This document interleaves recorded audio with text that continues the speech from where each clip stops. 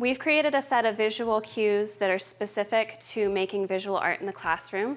So today we have some examples of a lesson on color theory and mixing colors. In our to-do column, these are the things that we're going to be doing throughout the day. We're going to be painting. So we have a visual cue card with an image of a paintbrush and some color.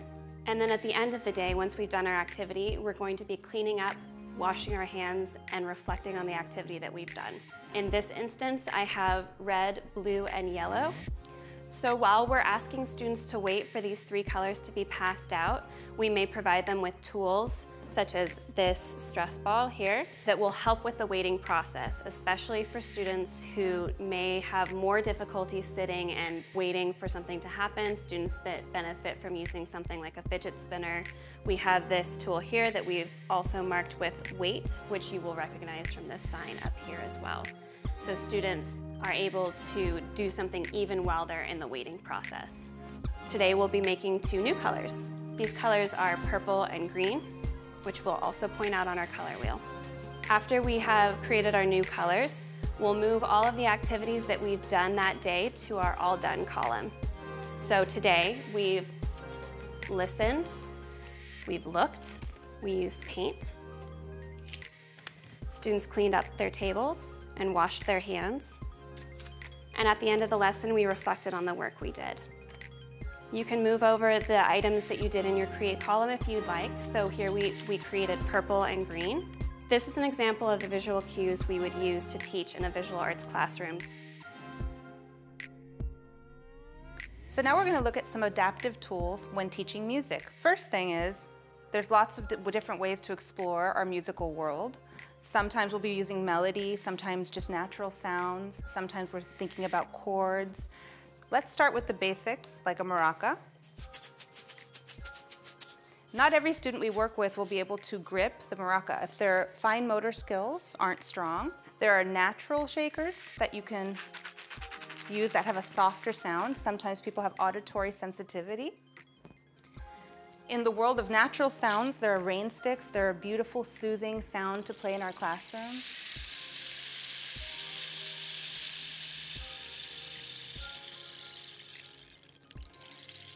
It's very nice as a meditation activity. It's also great to do a naturescape of sounds. So for example, we'll say, oh, it's gonna rain really lightly now. What are the sounds of the storm? We can use recycled or reused tools such as this embroidery hoop, which can also double as a drum. When I've worked with students with different ranges of abilities, I've noticed that not every student is necessarily listening to the sound, but some of them also feel the vibrations. So even standing over a student with a drum and tapping it.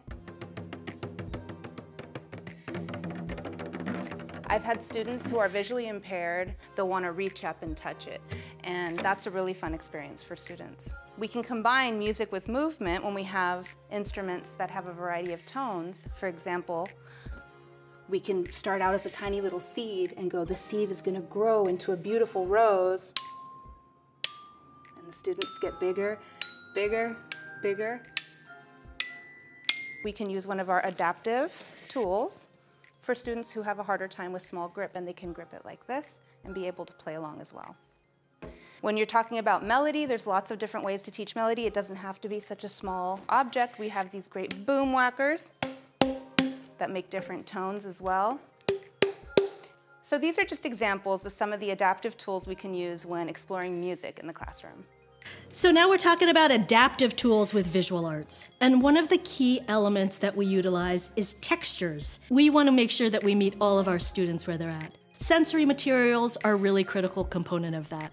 So sometimes with visual arts, we utilize elements that have sound to them. So in this case, we have made sculptures and different pieces of art out of brown paper bags because they have a lovely kind of soft sound to it. And with plastic, because the wrapper is smooth and the texture feels good and the sound is good. And then even aluminum foil, which has a totally different sound and can be crinkly. So for visually impaired students, we want to have additional tools. These are actually old ornaments that were donated to us but they're a great way to teach about lines and shapes, and students can feel them and they can lay them down. We also want to make sure that we have tools that can reach different kinds of grips. Things like really big natural sponges are also easy because the grip you can grab from multiple areas. So whether that means taking something as simple as a stress ball and just cutting a hole into it so that you could put this into a student's hand so they can have grip, or we especially like to use recycled tools with our students to show that you can make something out of nothing.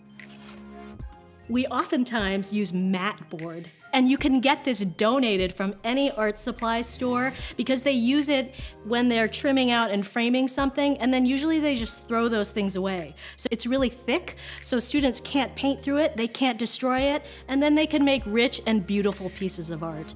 And they can build upon that art. This piece has about 4 different layers on it and is printmaking. So we want to make sure that we're reaching learners where they're at and are getting all of their senses. Let's look at some adaptive tools for teaching dance or movement. Not all students have the fine motor to grip little ribbons or things like that that you may use when doing creative movement. So using a weighted bean bag, it fits into hand very easily. You can actually place it if a student has a visual impairment. The weight of it and the thickness will help them be able to grip it and be able to move it. Shiny fabric is always a great idea. It not only catches the eyes of anyone watching, but students, again with low vision, really it does catch their eye a little better. And for fine motor, you could easily adapt anything by using something you have at home.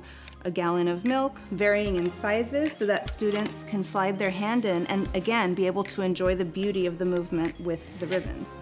This is also a great idea for when you're doing movement on stage, cross-lateral movements from the brain dance or our core and distal to give them something exciting to put their focus on. Again, eye tracking, it's a lot more fun to track something pretty and fun with your eyes, and this provides a really great grip for students who need that kind of support. One of the things about theater is we want our students to be able to express themselves and share stories in a variety of ways. And one of the ways to do that is by using a beautiful and amazing parachute. So a parachute is so much fun because you can create all different kinds of worlds. You can have students of all different mobilities hold onto that parachute around the edges, float it up into the sky, and kids in wheelchairs or kids with full mobility can run or wheel under that, and in it, they're in the desert or they're under the rainforest. If you don't have a parachute, you can use big pieces of fabric and do the exact same thing.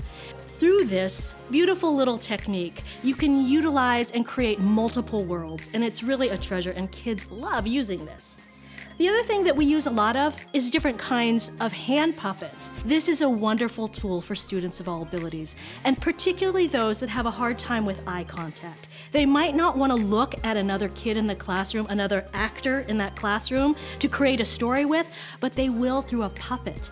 There are so many different ways for kids to share their own stories and share who they are in the world. We just want our kids to be able to show their imagination.